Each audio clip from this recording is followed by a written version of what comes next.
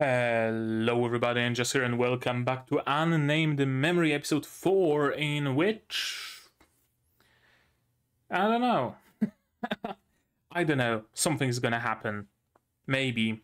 Probably. I mean, we still don't really have any, like, overarching plot line, so it's kind of hard for me to tell what's exactly going on, and what's exactly going to be going on, I guess, would be more apt.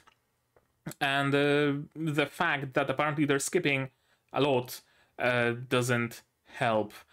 I was wondering, for example, why in the previous episode, at the end of the previous episode, Tinasha just casually sat on in Oscar's lap and they were hugging and whatnot. But apparently, at this point in the light novel, they're already very like physical, hugging and touching and holding hands and stuff like that. I mean, good progress for 3 episodes. Oh boy. Right, in a previous episode, what exactly happened? Well, Oscar was being stupid again and irresponsible, putting himself in danger, trying to save some random village from man-eating flowers things that were they controlled by Lucrezia or not? I'm not sure. And Lucrezia is the witch of the forest that they've met, of course. But was she the one who created those plants, or was she on the way to destroy them? I don't know. What actually became of those plants? Have the problem of the village been solved? Or are peasants still being eaten on the daily when trying to scavenge for raspberries? We didn't really get a closure, did we? But yeah, what mattered the most, of course, is that Oscar met Lucrezia, the witch of the forest, who talked to him a little bit about, you know, witches and Tinasha, and they discussed the ways of getting rid of his curse, possibly, potentially. And apparently Lucrezia knows Tinasha, and she cast some spell on Oscar that gave him dreams, like wet dreams, and she extracted his blood and semen, and he would have died if Tinasha didn't notice. What the fuck? What was your plan, Lucrezia? I mean, her plan was that, of course, Tinasha is going to notice, right? And because she's the only one who can smell that Oscar smells different perfume, she will get the message, and oh, she will contact me. We're gonna, you know, talk again like the besties that we are. A little bit more convoluted than just telling Oscar, hey, yo, tell Tinasha to visit me. We can meet for a cup of wine or some tea or something, catch up. No, that was the better solution. I mean, witches, right? Am I right? Witches and their weird ways of doing things. Tinasha, of course, thought that Oscar found a woman, but yeah, it was just Lucrezia's spell. And to break that spell, Tinasha had to cause Oscar to strangle the dream version of herself in the dream, and Oscar really didn't like that, and they had a little bit of a spat over it, and then they hugged, and it's good. And that was the episode, as far as I can recall. Besides that, not really much. The like 2 people, the boy and the girl, who are like time travelers or something, or like world travelers. They're ensuring that the timeline goes as it should go. And they got the gem from the monster that Tinasha slew, but that gem is also with Tinasha's dragon. And they were attacked by a weird white-haired man who claims that the girl is very important for him. and the man killed the dude that was with the girl, and the girl teleported away. I don't know either. But that's basically what happened. I don't know. It might be just my mind being a little bit discombobulated after having just watched episode 8 of Yuki Onna, because that was a mindfuck. It might be, I don't know, my forgetfulness talking or something, but that's how I remember the previous episode. There wasn't much to it, honestly, besides the appearance of Lucrezia. Yeah, besides the appearance of Lucrezia and the boy dying and the girl being teleported, and the introduction of who I assume is going to be the big bad, the white-haired man. That was the previous episode. In today's episode, honestly, anybody's guess what's gonna happen. It might be Oscar and Tinasha going on a date. It might be saving the world from a meteorite strike. It could be defeating a bunch of wyverns, or it could be hunting down a troll, or it could be any number of things, really. Whatever. A war has started in the kingdom. Anything can happen, honestly. With no overarching story, I have overarching storyline, I have no way of telling what's exactly gonna happen. I can't even predict where Tinasha's and Oscar's relationship is gonna go if they're already this far in 3 episodes, which took like what, 4-5 months. So by the end of the season, Tinasha's contract is gonna be up. So I wonder where it goes. I just wonder. I'm just curious, honestly. I'm just gonna stop rambling because that's basically what I'm doing right now, and start watching this episode. How about that? To do it, you will need your subs, of course, to follow along with me. I'm gonna need my sound to hear what's going on in the show.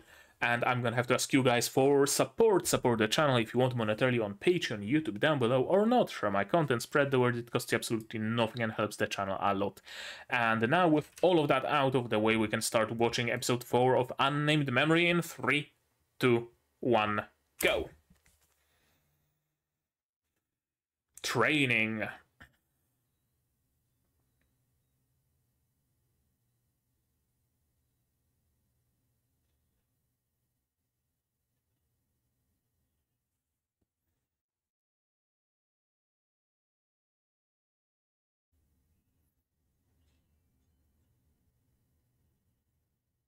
Tinasha?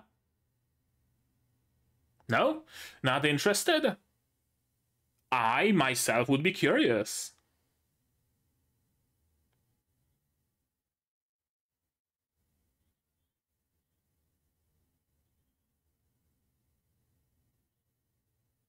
Oh?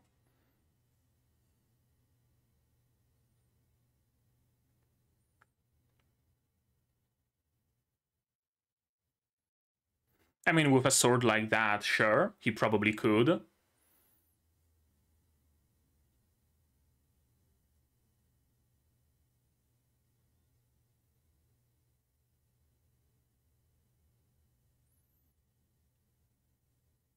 Nice battle music. And Tinasha is using her sword and wand combo.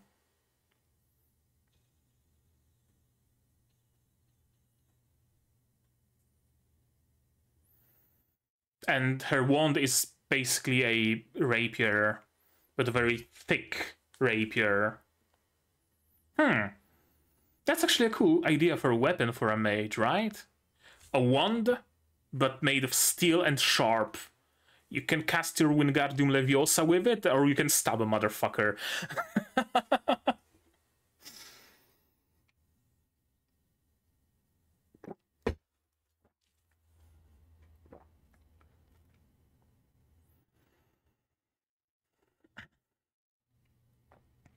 So in this episode, we established what people have been telling me in the comments, that yeah, Oscar is actually fine adventuring outside because he's a very strong swordsman. He's the strongest there is.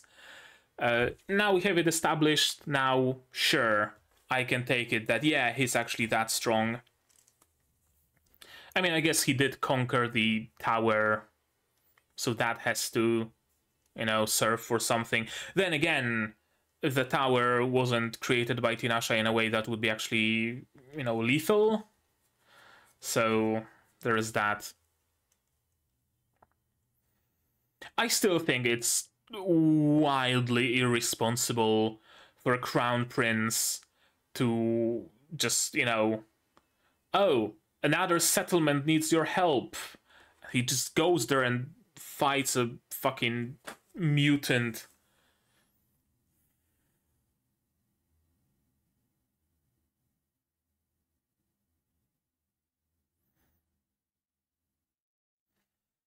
What's up with you, girl? Are you a battle mage?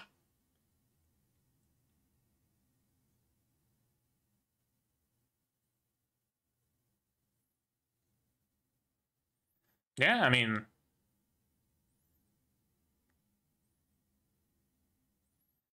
Probably.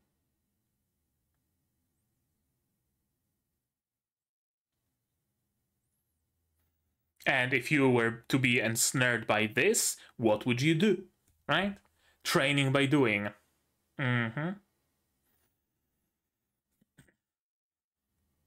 That's a very chipped sword, yeah.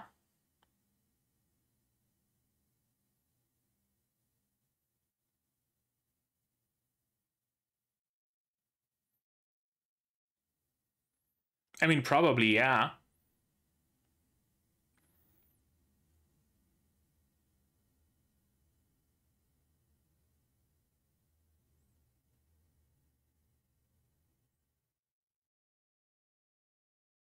Why did that thought even occur to you?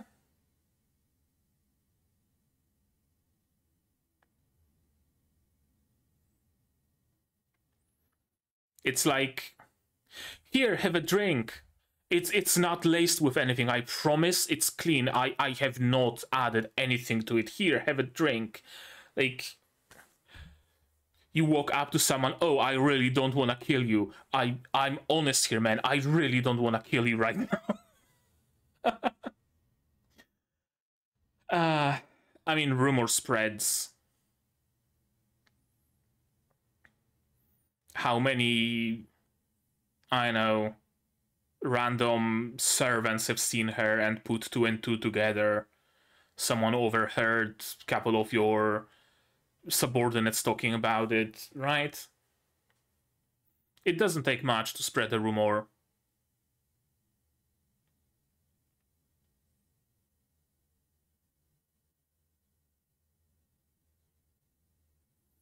Well, he came here for nothing then.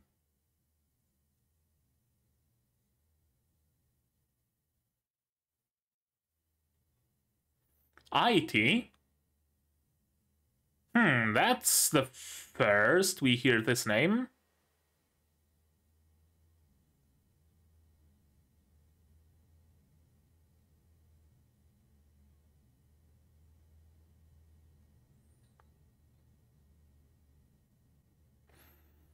Is it you who spread the rumor?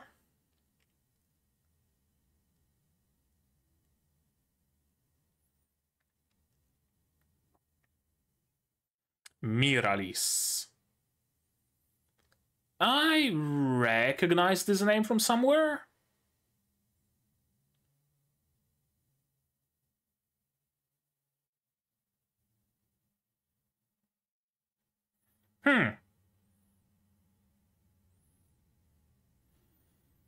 Oh, and I guess Lucrezia can just drop by.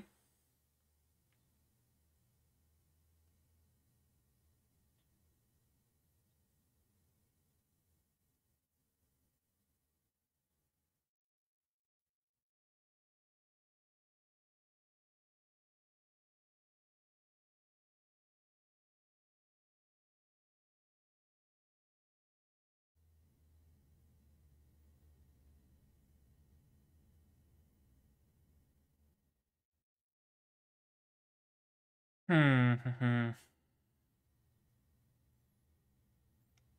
What would be supposed to happen?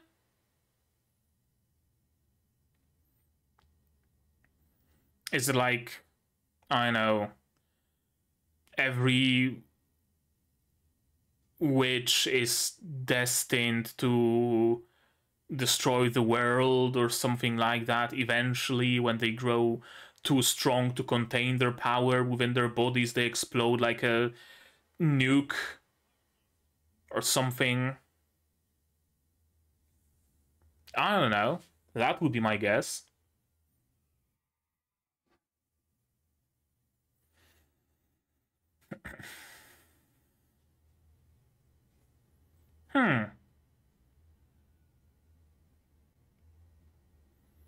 Mages. Does it include witches, though?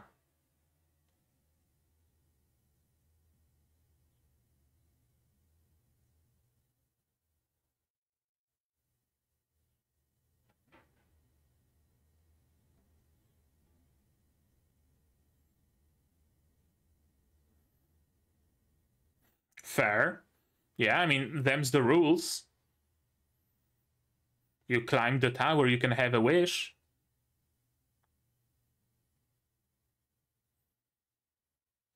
There's another witch nearby. Maybe you could employ her. Why?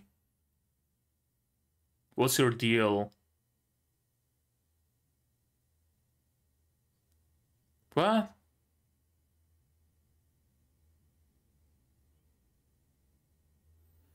Did he spot a prospective mage or what? Interesting.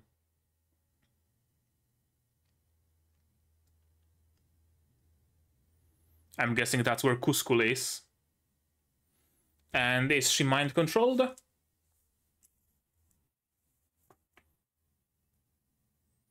Probably mind controlled, yeah. Yeah, blank eyes.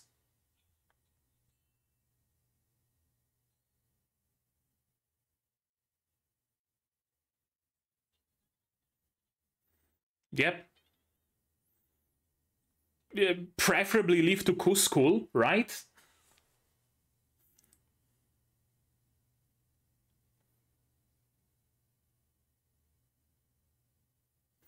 Wait, have you not noticed some, I don't know, magical aura around her? Or is it something that you have to... Oh, thank you, Lucrezia.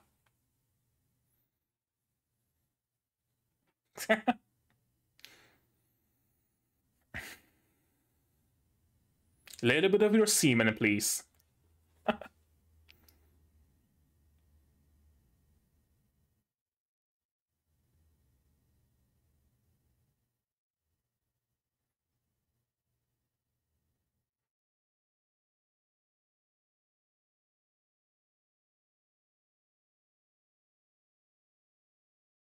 Oh, Lucrezia.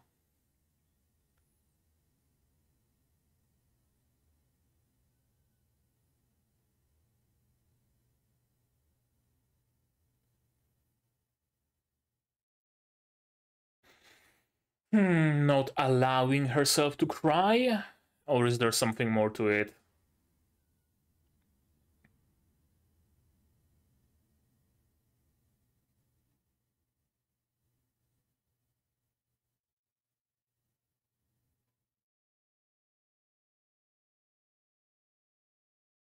Oh, in the tower?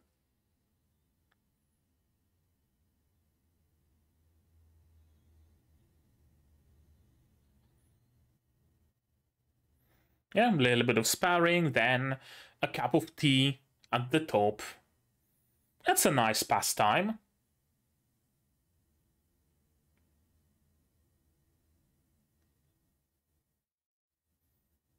Sure.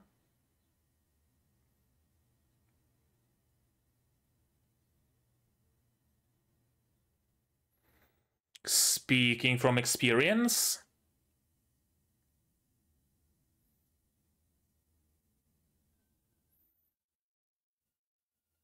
Absolutely, speaking from experience.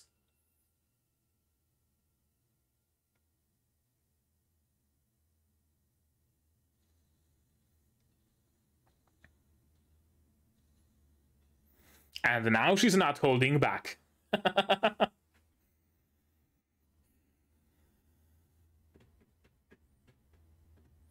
All right, official duties done. Time for sparring. Yeah? Yeah, exactly.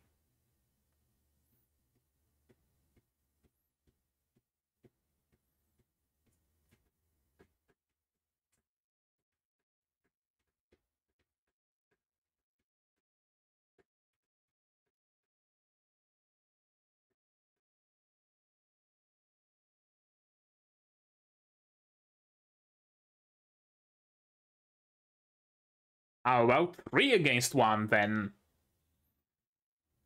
Or invisible whip, sure.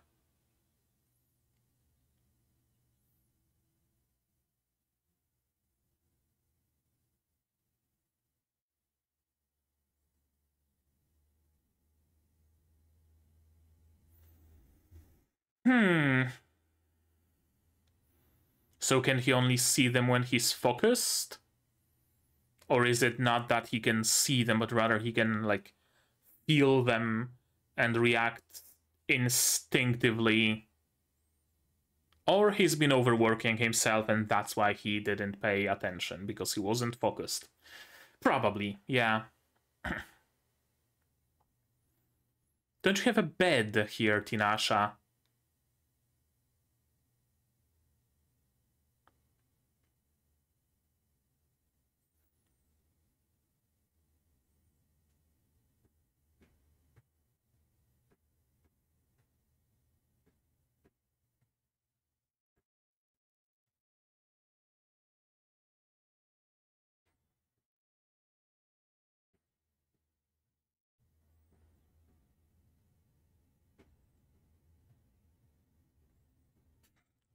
Good point.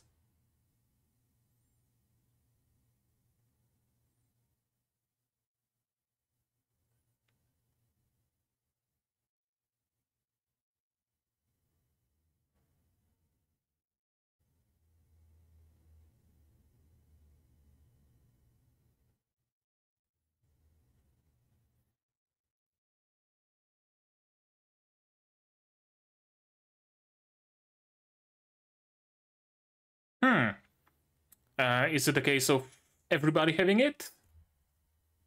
Right, because the sword breaks magic, essentially, on contact.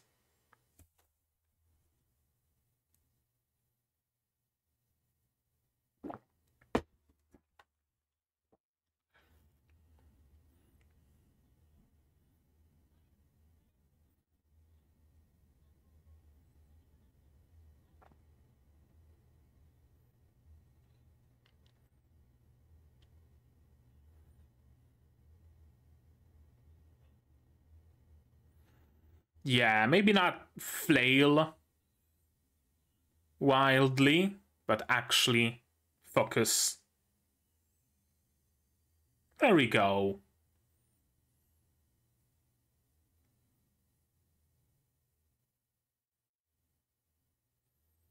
And here's the magical circle.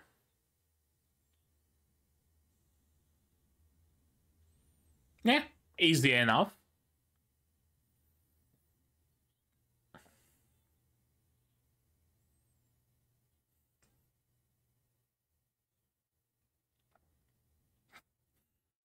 Whomst?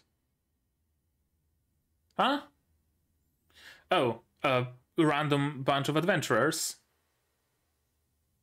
Okay.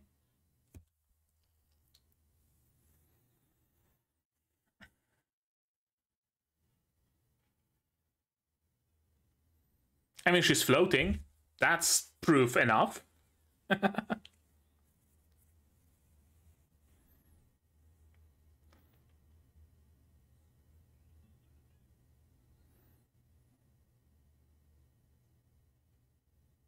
Good. That would be useful, yeah. Let's not kill anybody today.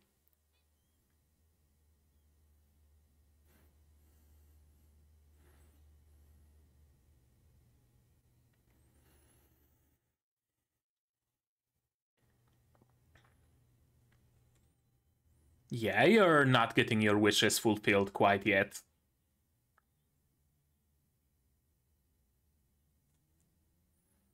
Last day? What do you mean?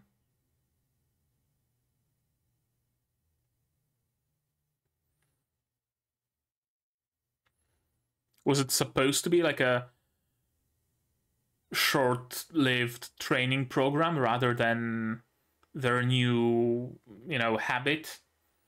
Like sparring every Friday or something like that? I guess.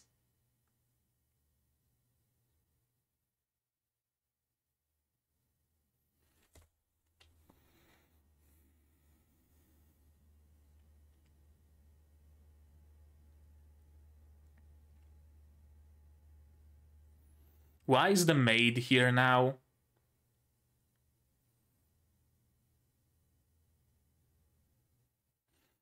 Like, I know that Tinasha saw the, aura around her and whatnot, but...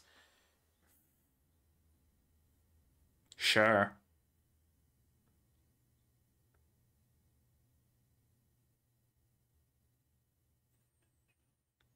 They're attacking. Oh, no. Hmm.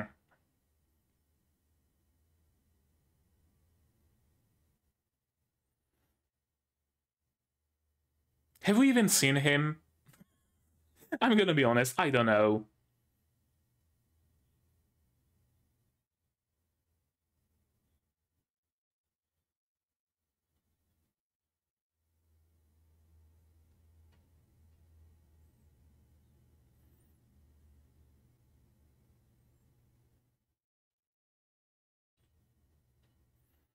Oh, this dude. We've seen him in the opening, I think.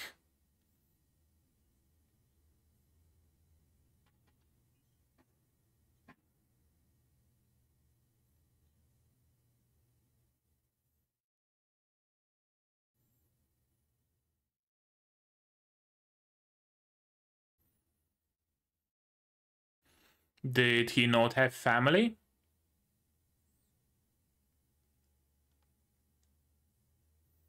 So wait, did Alice not know? I thought he's like Oscar's close friend.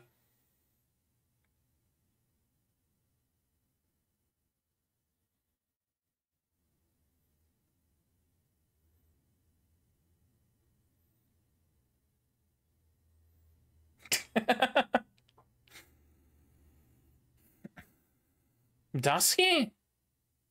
I did not get that impression.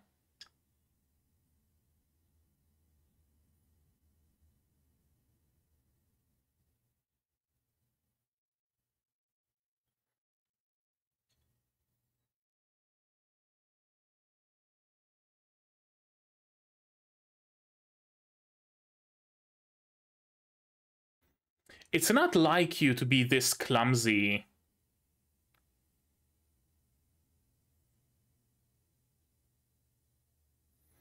Okay, but can you, weld ceramics? You don't need to turn back time to fix a broken pot.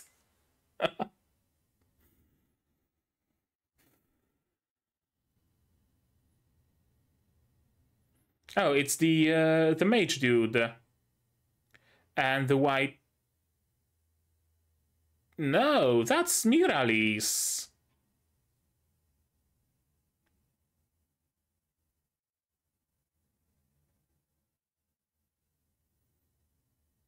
Why are you blinking the screen like we're in an Indian telenovela? Soap opera, sorry, that's the better English name for it.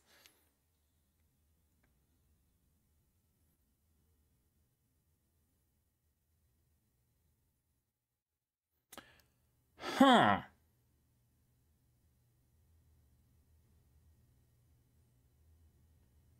I guess we have a little bit of an overarching story being introduced slowly but surely, right? The fight, the possible, I guess, war with the mage country, right? Yeah, that's the dude who died.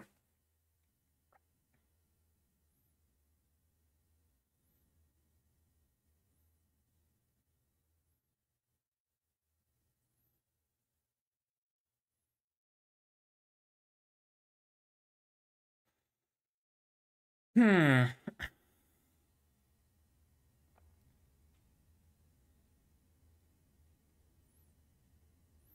I'm gonna have to go through this episode again to fully comprehend what happened, honestly.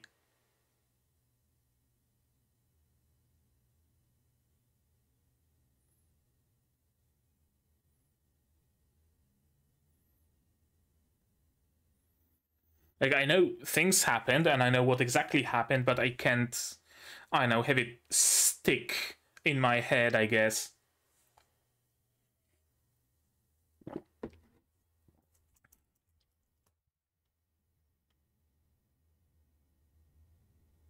Unnamed emotion. Interesting what kind of an emotion it would be. I mean, I guess it's unnamed, so we can't really have a name for it, do we? We have a name for watching this episode again, though. That was a bad segue. Yeah, sparring with the prince. She has a little bit of a... right? Concave... convex? Concave, right? Concave face.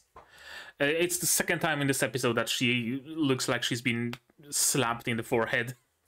Or, I guess, in the bridge of her nose.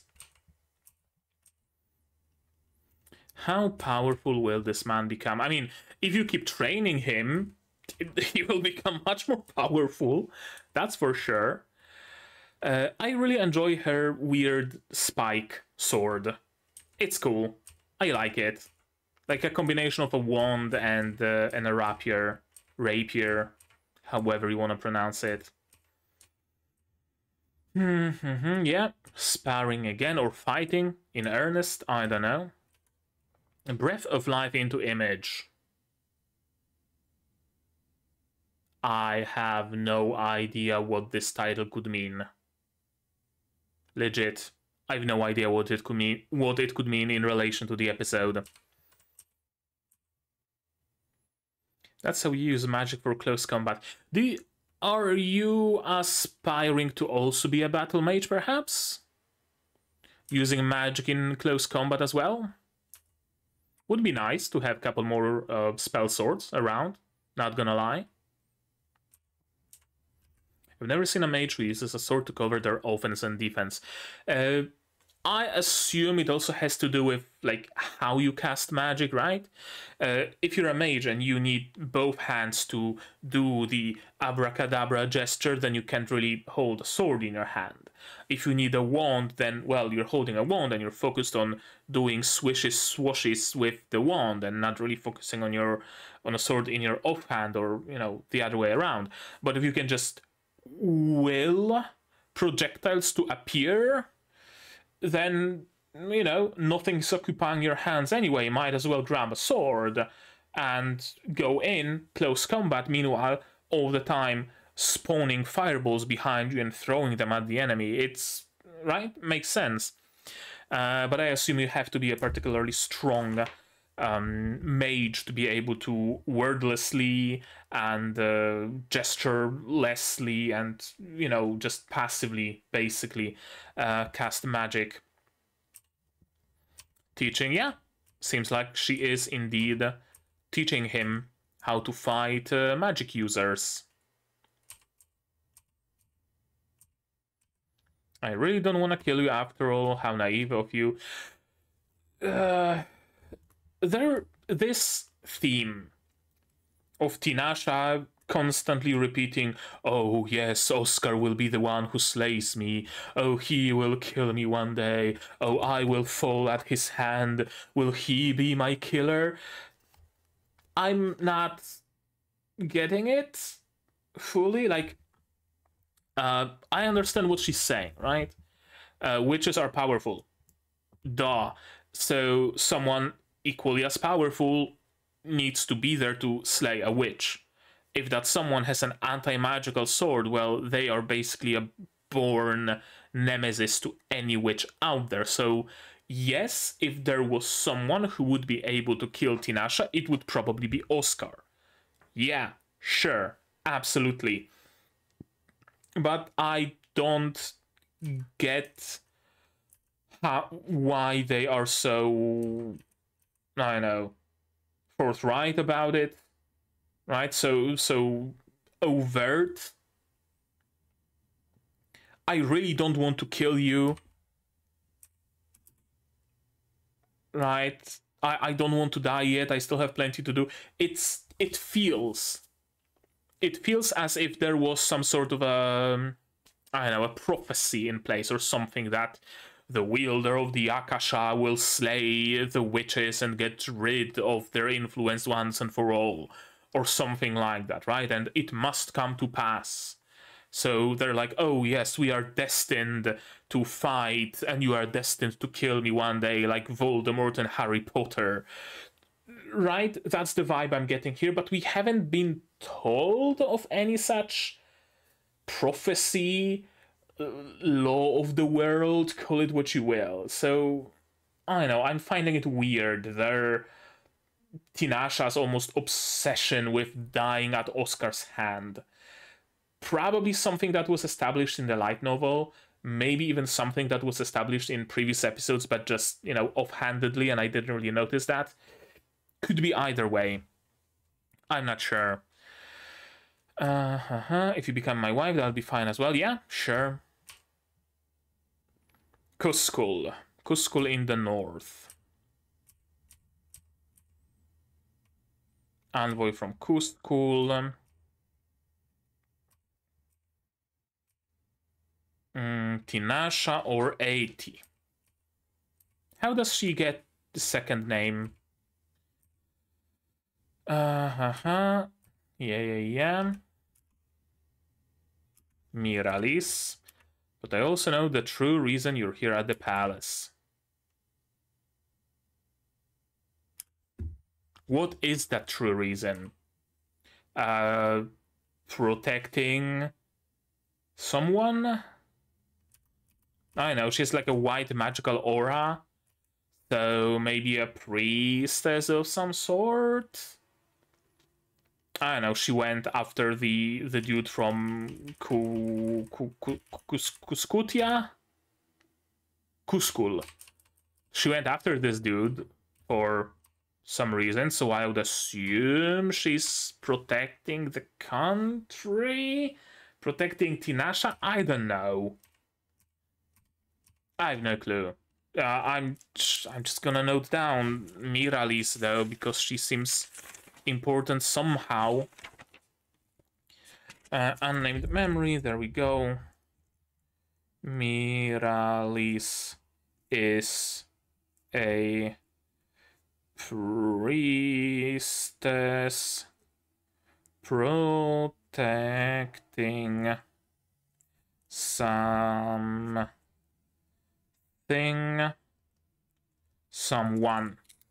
I know, undercover. Where do I know the name Miralis from? Let me Google that right quick. I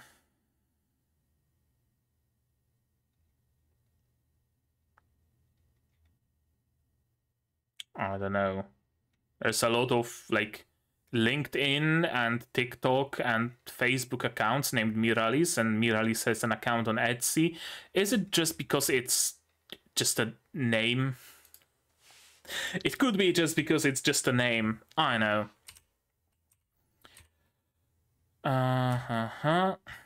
Do you have a death wish? Yeah, that's actually something I'm asking myself.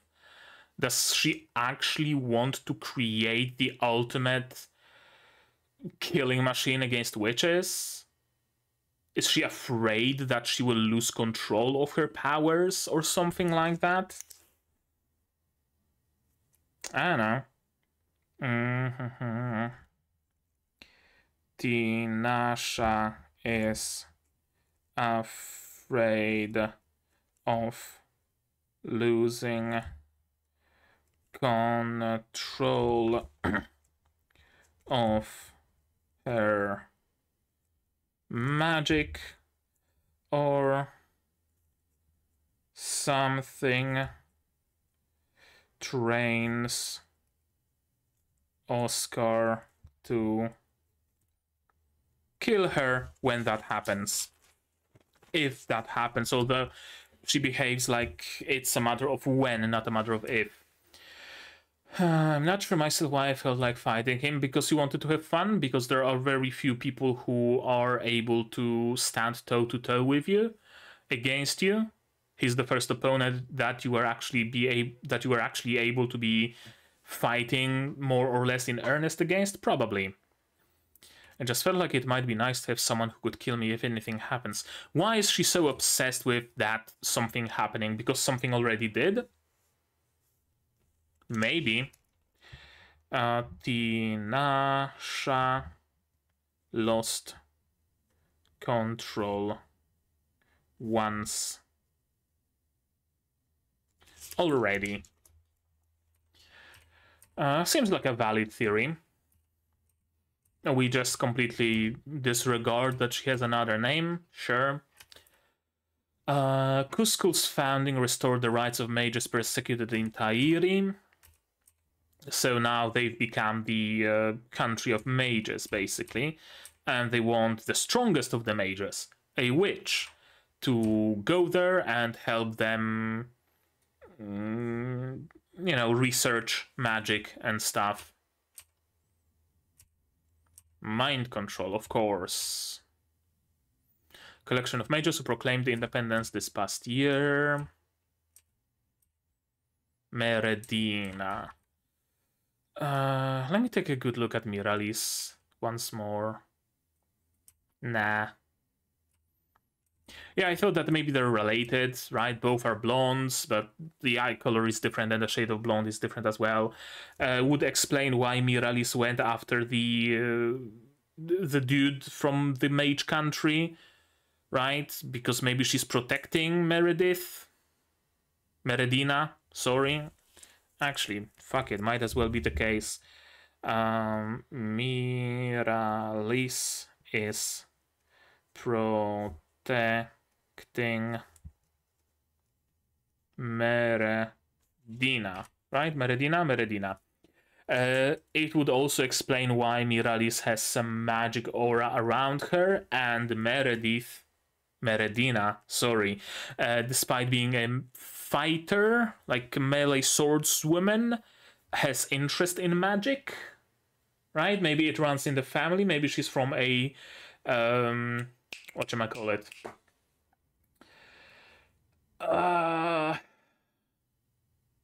Not wealthy, that's not the word I'm looking for. From like a, you know, high-ranking family, basically. She's like the daughter of a viscount or something, and that's why she can use magic. She's been trained in it, but she wants to serve the king as a general, so the viscount sent Miralis to covertly look after Meredina. Yeah. Right? Makes sense, I think. Maybe. Why was your first instinct to put a sword to Al's throat, Oscar? Leave this country at once, of course. You conniving woman deceiving men's hearts. It really got to Tinasha for some reason? I don't know why, I don't know how, but apparently it did. Apparently it's a sore spot for her. She doesn't want to be seen as a temptress. Cool. And it's bad enough to cause her to want to cry. And bad enough to cause her to not notice mind control. Well, thankfully Lucrezia was here. Cuscul, yeah, Cuscul. And we're sparring in earnest, and we can just let loose in the tower, right? We don't have to worry about destroying the palace, we don't have to worry about bystanders getting hurt. It's a perfect place for sparring, really. I want you to have lots of options available to you.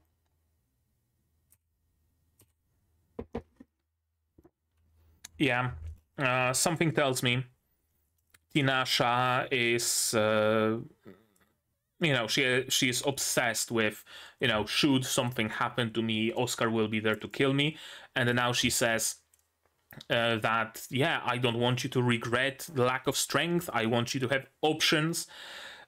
Something tells me that something happened in her life where she was out of options. She had to let her raw magic power loose, explode, wipe out a city from the surface of the earth, and she regrets it. Something tells me it's something in that ballpark.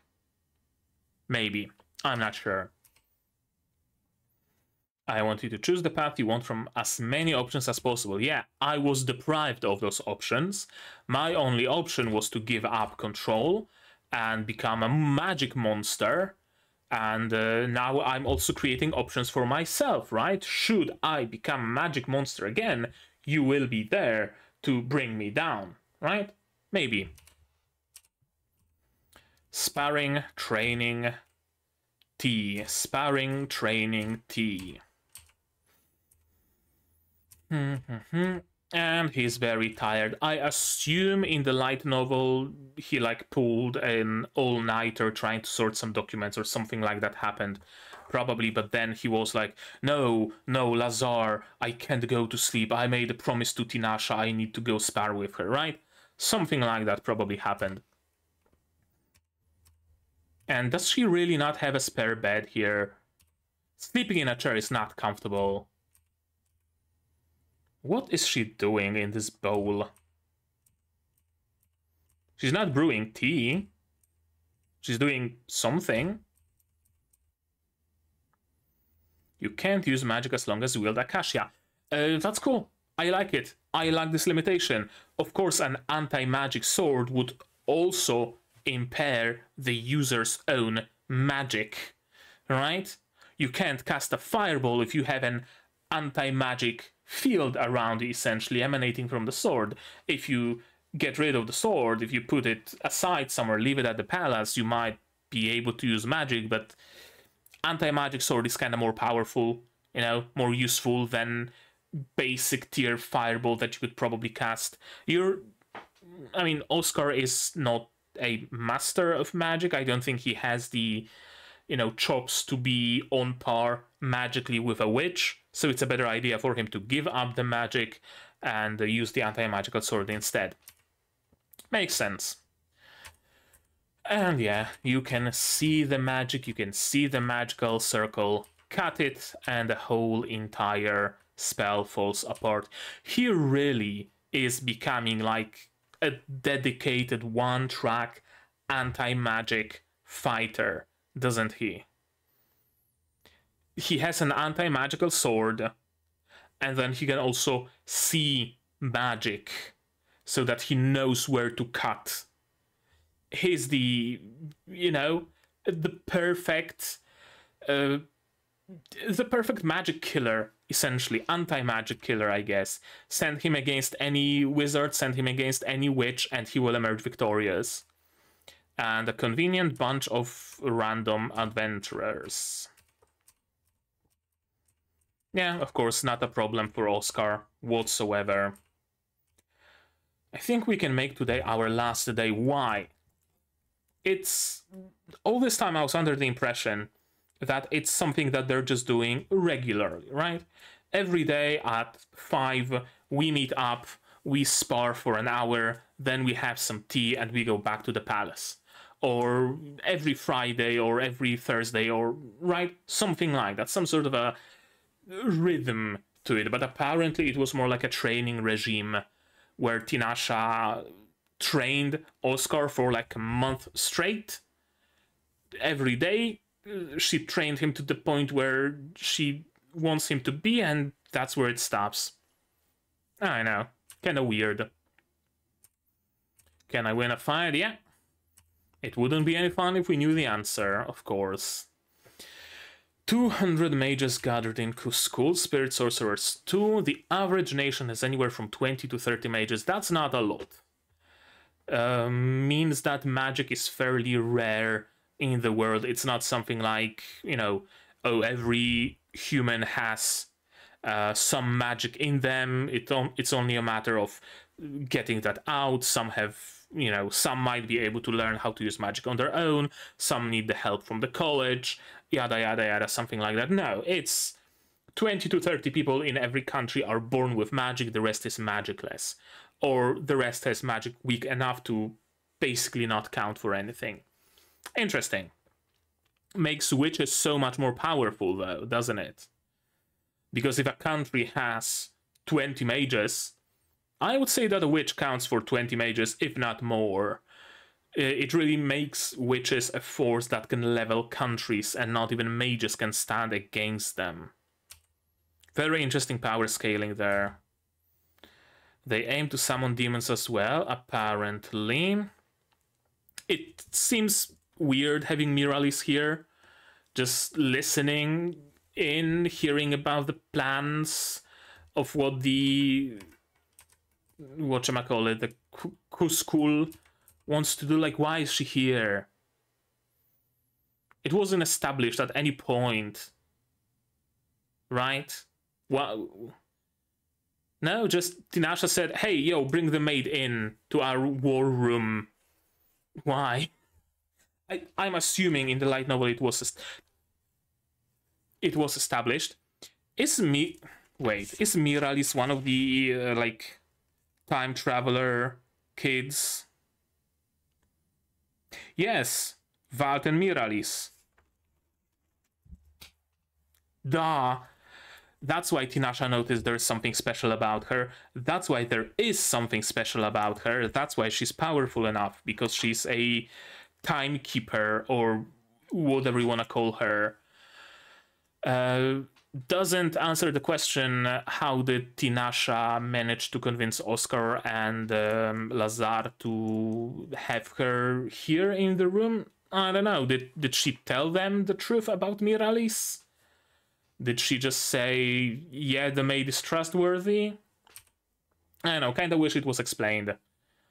Because as it is now, Miralis went from being a random maid to being a part of their like inner circle within the span of the same episode, with no explanation whatsoever. And also kind of raises the question, what happened? What were those moments where we've seen Miralis and Valk, the other dude? Were they flashbacks? Or when she was teleported, has she been teleported into the palace? Or what exactly happened there? I don't know. I'm assuming, again, that it was mentioned in the light novels, just hasn't been adapted. They aim to summon demons. And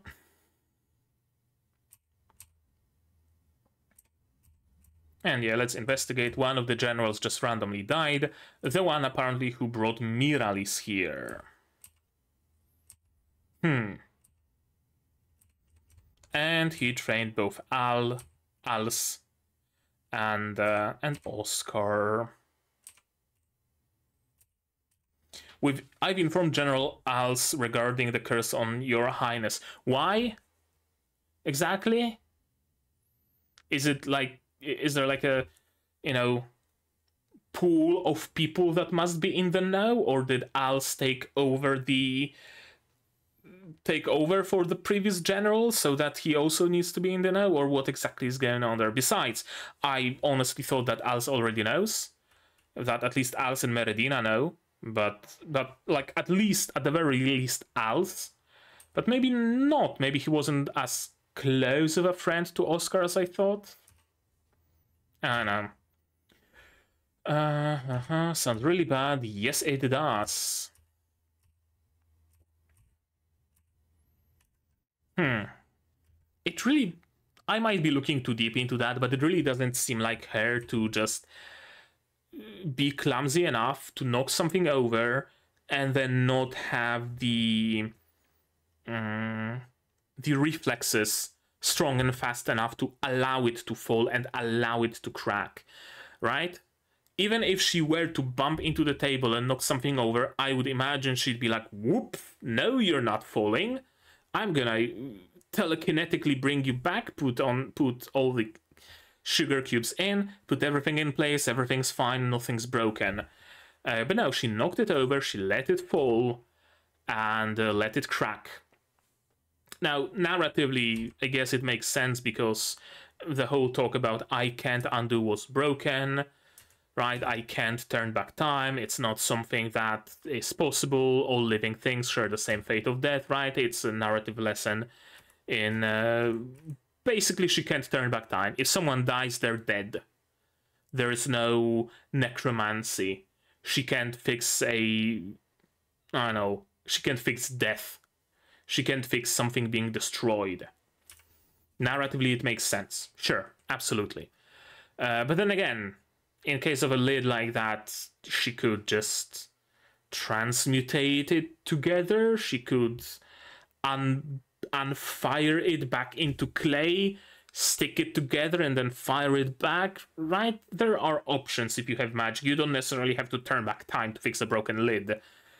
But yeah, narratively, I guess it makes sense. And then we immediately witness death of Kuzcool dude at the hands of Miralis. And yeah, it also explains where I heard this name. I heard this name in this very show. Duh. You've got some nerve showing yourself here. Your lord killed him in front of my eyes. Oh, so I guess the white-haired dude is the leader of the Kuzcool. Huh, yeah, we are finally getting an overarching story, aren't we? Oh, yes we are, yes we are. Did we get the name of the white-haired dude? Probably.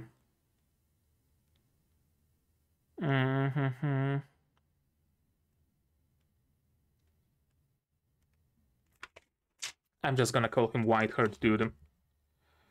White-haired dude leads Kuzcool, and he said that Miralis is very important for him. Because of her magic alone? Probably not. For magic, he wanted Tinasha. Because she's able to influence the... I don't know, the time itself? I don't know. Something like that, probably. And that's the wolf. You can, like, recreate the monsters from their gems? Something like that. You defeat a monster, the monster drops a gem, you pick up the gem, you use it like a Pokeball, and you summon the monster back, but the monster is now under your control. Is that how monster gems work? Probably. Yeah. Once I understood that Miralis and the girl, the timekeeper girl, are the same person, everything makes sense now. Good shit. Unnamed emotion. Unnamed memory, unnamed emotion. Do we have a name for anything here? Ba-dum-ts.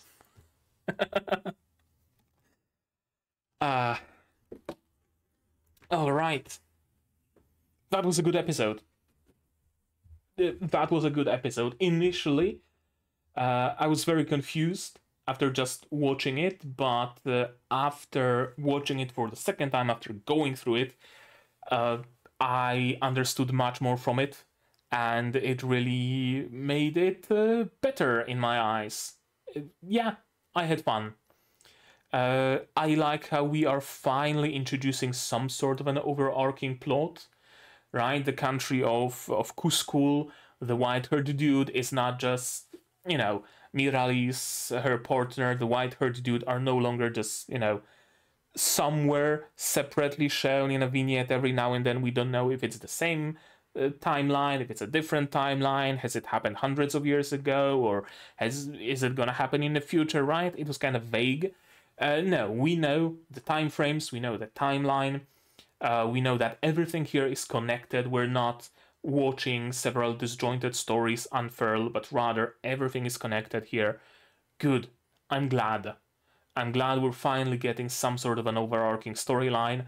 Now I can properly make predictions, right? Now I can sit here and say, the country of Kuzkul will probably learn of the demise of their envoy, and they will probably wage war on the country of whatever the fuck is Oscar's country named, right? And that's probably going to be what happens, right? I can finally make some predictions. Good. I like it. Anything else in particular? Some things are still kind of tough to understand, but I have no doubt that they are caused by the adaptation simply skipping a lot, right? Like, I'm having trouble understand why Tinasha is so obsessed with Oscar being the perfect foil to her, right? It wasn't shown. It's not like I'm having trouble understand why Miralis was in the war room, a part of the inner circle, but rather it was never stated. So that's another thing that was probably skipped again. So that still seems to be an issue, alas. But if you can notice that, observe it, and just let it go, it's fine. It's fine, honestly. Yeah. I enjoyed this episode. I'm wondering where it's gonna go now. Are we headed towards the war with Kuzkul? Are we heading towards some sort of a story of like diverging timelines or something, right? Are we like, is the war going to be a canon event that has to happen, or is Miralis there to prevent it because it cannot happen, right? Are we going for the simple of mages versus kingdom fight? Or are we going for the white-haired dude is apparently like 50 million years old and he wants to merge all the timelines and screw with the nature and unravel the threads of reality? Or, right? Are we going like low fantasy? Are we going high fantasy? Are we going interdimensional tomfuckery? I don't know. We'll see where it goes, but I've enjoyed it so far. This was probably one of the better episodes so far, honestly. I liked it. I enjoyed it. So more of this. Hopefully. Hopefully we get more of this, and now that the main plot line is established, I think that's exactly what's gonna happen. Yeah, I think that's gonna be it about this episode from me, but maybe you guys have something more to add on the topic. If so, say so in the comments down below. What did you think of this episode, my reaction, my theories, stuff like that? No spoilers, please, I beg of you. Spoilers can go to my Discord here, also in the description below. Like this video if you liked it, subscribe to be notified of future videos. Not only Unnamed Memory, but also Yukiuna is a hero, Sentai Daishikaku, Kaiju number 8, Kaito Otome, Blue Archive, and Spice and Wolf, plenty others coming in the future. Click the bell to be notified when I go live, because I do sometimes. Support the channel if you want monetarily on Patreon, on Patreon down below, where for $10 a month you get early access to non-seasonal shows like Yukiuna, and for just $1 you get a role on the Discord and a place in the credits. You can also support me directly on YouTube via membership, super thanks, super chats, and if you don't want to spend any money whatsoever, you don't have to. Share my content, spread the word, it costs absolutely nothing and helps the channel a lot. And now, with all of that out of the way, that's gonna be it from me for today. So as always, you guys, do all the good stuff, and I'm gonna see you in the next one. Cheers! And here's my wonderful Patreons: QB, Without a Net, Survivor, Watson, Zero, and Yuki, Ala, Ishtamu, Dr. Wataka, Master Marsh, Fassel, and Hans Peter. And you can join them if you want without having to spar with Tinasha.